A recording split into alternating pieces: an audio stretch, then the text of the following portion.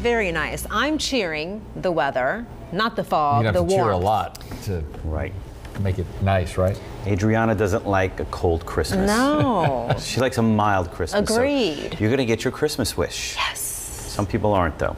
Fog's going to be sticking around, too. Let's take a look at some of the visibilities. It is soupy out there, especially south of Lake Pontchartrain, where visibility now at the airport and Houma has dropped to less than a mile. And we're at 1 mile at the Lakefront Airport, looking pretty good north of the lake and along the Mississippi Gulf Coast, down to 5 in Galliano and 4 down in Boothville. So if you're going to be traveling from now until tomorrow morning on the South Shore, be aware and be ready. You're going to encounter some fog and drive with caution. 59 right now in Hammond, 60 in Bogalusa, 60 at this hour in Gulfport, and 62 in Galliano. We're not going to drop much more than that. Well, a couple of spots may drop to the mid-50s, but temperatures are pretty much leveling off. Notice the winds starting to pick up an easterly component. Some of the winds still out of the northeast. What's going to happen is winds are going to shift. That'll continue with that onshore flow.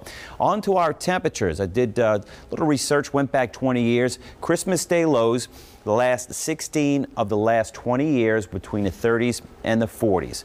In 2004, 32 degrees. That was the coldest. That's when we had that snow. You saw those iconic pictures of the streetcar covered in snow.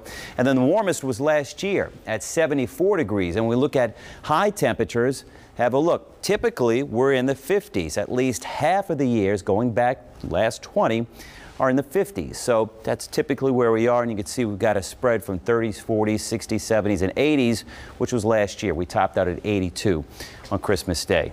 That's like Hawaii, isn't it? Taking a look at what we can expect on Sunday, upper 70s. We're going to start off with some clouds, maybe go clouds and sun, feeling a little muggy on Christmas Day. Here are your your low temperatures from this morning.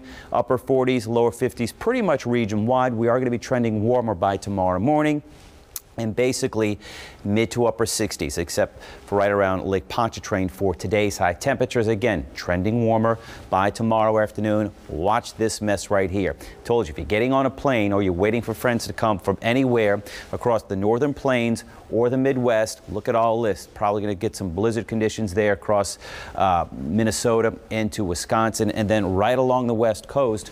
Watch this as it plays out. Who says it doesn't rain in Southern California? That front is going to swing right across. We are going to get protected from this front. That's going to be just to our north because of high pressure. Take a look. By tomorrow morning, low clouds and fog. Moving ahead in time, this warm front is going to develop, getting into the overnight hours. Friday into Saturday, which is Christmas Eve. Not looking too bad, but I think we can get a little more coverage of the fog. There it is right there. So 8:15 Saturday morning, more low clouds, more fog. And as we get to Saturday afternoon and then Saturday evening into the overnight hours, there's your timestamp right there. You guessed it, more low clouds and fog. Tonight, we'll keep that going, mid-50s to right around 60. Some of that fog will kind of turn into a little bit of misty drizzle, especially south of Lake Pontchartrain, and then upper 60s, low 70s for tomorrow.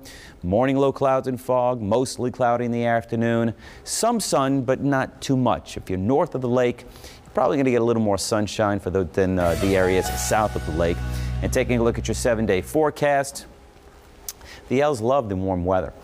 I think they get to work less when it's a little warm. Upper 70s on Christmas Day. Christmas Eve, Saints take on the Buccaneers in the Dome, right around the mid 70s, and we stay mid to upper 70s right through next week.